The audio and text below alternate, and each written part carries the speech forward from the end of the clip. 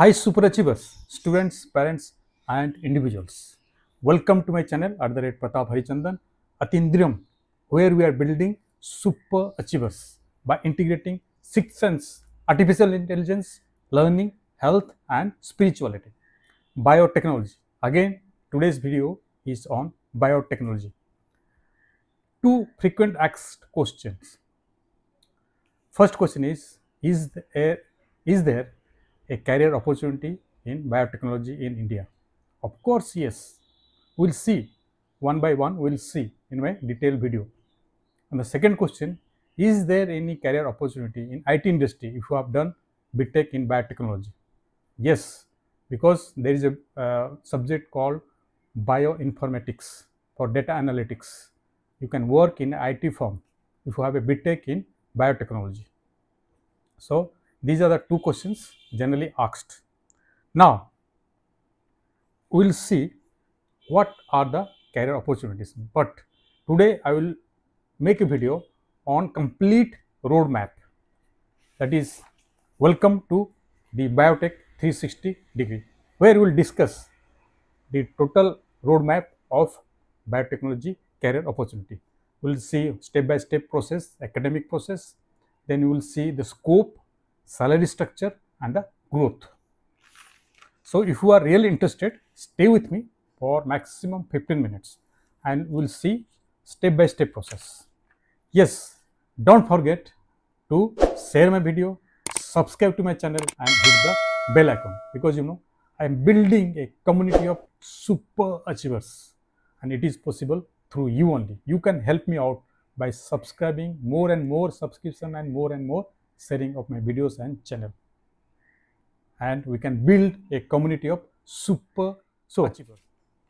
पहला जो thing है, we'll see the data. Or before that, just imagine a biotechnology lab in village is developed a, what do you say, climate proof rice. A Mumbai based biotech startup outsmarts cancer cure by AI, by using, and you are behind these things. So imagine how you feel yourself. So now come back. What is the scenario? Numbers, because numbers means how the business are going, how the companies are performing, how the country is performing, what is the requirements, what is the job prospects. Numbers, always we can see the numbers, like we are now the fourth largest GDP in the world. We have just surpassed Britain. Similarly, here we will see what is biotechnology industries are doing, what is the growth through these numbers. पहला जो discussion है, it is about global review. What is the global scenario? Now in 2024, the market size is $1.6 trillion globally, and it will increase to $3.54 trillion by 2033. We may cross this one before that. This is a projection. What is the CAGR? CAGR is 9.2%. You know what is CAGR, no? Compound annual growth rate. Year by year, how much will grow globally in biotechnology market size. Second है Indian scenario, Indian review. We are at $165 billion right now, and it will cross $300 billion by 2030.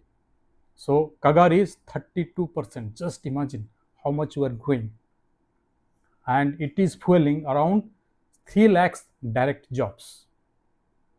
Now let us see which are the organizations, companies, government organizations, startups, those who are working in biotechnology. Some of them we'll see. First, the private organizations, private companies.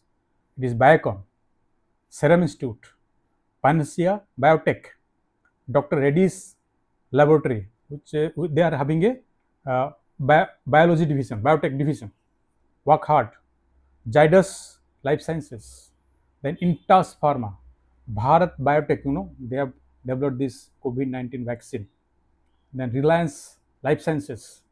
These are major companies in biotechnology. There are more and more. Just I have told you where I got this data. Next, some startups. Let us see startups. It is first is C6 Energy. They are developing biofuels because they are working on marine biotech, developing biofuels from seaweed. Next is Agni Samukh. They are into food technology, integration of biotechnology, food and agriculture. Next one is Sapien Biotechnology. They are in actually biobanking. I don't know what is biobanking. We can search it. So these are the private and startups. Now let us see which are the government organizations, how they are helping or how they are doing in India. First one is BRAC, Biotechnology Industry Research Assistance Council. What they do? They do what? They support the talents and startups. They have pan-India support system. Just imagine. There is specially government organization, Biotechnology Industry Research Assistant Council. They just mentor the startups and talents. CCAMP, Center for Cellular and Molecular Platform, incubation and lab support they give. IKP, Knowledge Park, innovation support. CSIR, this is a very big government research organization, Council of Scientific Industrial Research, Pune, Industrial, Biotech and Research Commercialization. Suppose through research you got something, you can develop that into a product. So they will help you how to commercialize those things. And if you see the GDP wise, how biotech is contributing, they are contributing around 4.25% to India GDP. So it is actually, if you see, if we are around $4.1 trillion GDP, so 4.25% you just calculate. So it is faster than average. So these are the datas. Now we'll see what are the myths about, because there are many myths. One of the myths I have already made a video, that is there is no scope in biotechnology. What is the greatest myths? Let us see. You need PhD to enter a biotech industries. No. If you see the data, 60% of the opportunities, career opportunities are from MSc, BTech and BSc biotechnology. Then biotechnology only pharma lab. हम लोग का mind में when you say that biotechnology means you will develop some medicines, pharma sectors. No. Already biotechnology is in environment science, food technology, agricultural technology, climate biotech. Lot of things are going on. Then low pay for years. It is also, yes, I do agree that when entry jobs, no, the payment is very low. It was, but nowadays it is improving. The average salary, it is around 30,000 per month. See, it also depends in which organizations you are getting a job. If it is a big organization, then it will be different. Otherwise, if you see the starting salary, whatever I have calculated, it is from 2.5 lakhs to 3.5 lakhs entry jobs I am telling about. If you have a MSc, a biotech or BSc biotech, it will be a little bit less. So if you are a BTech biotech, it will be around 4.5 lakhs to 7 lakhs. Depends also on the organization. This is the salary range. And now let us see what are the domain areas where the career opportunities lies. You should also know these things, because there will be some areas you will be interested in. Health and pharma biotech. What they do?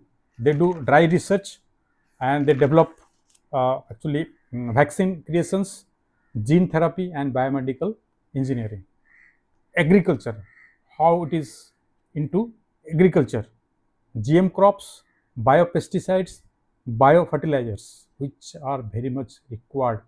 We need these things as fast as possible, biofertilizers and biopesticides.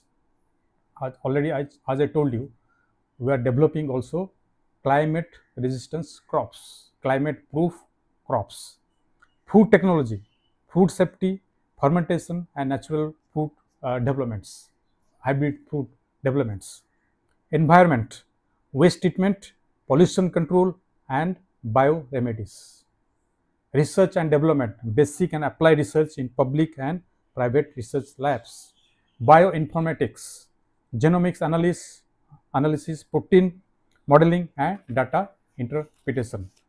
And another one is biotech entrepreneurship and management, that is product managers, VC analyst and regulatory affairs. I was thinking, if you have done your biotechnology, MSc or BTech or research, after working for 5 to 10 years, this is the band. Why don't you start your own startup? Think always big. If you can think it, you can make it. It is very true. But you have to first think and start working on those things. So these are the domain, scope and data.